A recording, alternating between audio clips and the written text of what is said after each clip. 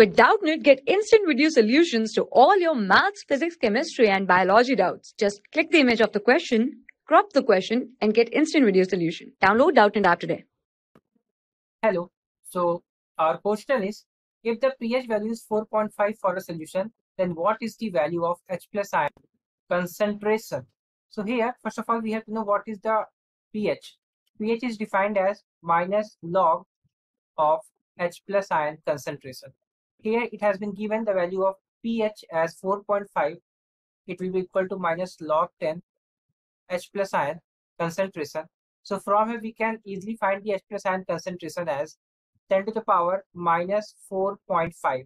On solving it, the H plus ion concentration will be equal to 3.162 multiply 10 to the power minus 5 mole per liter, because the concentration unit is mole per liter. So from here what we can say that it is exactly matching with our first option. So our first option is correct. I hope you got my point. Thank you.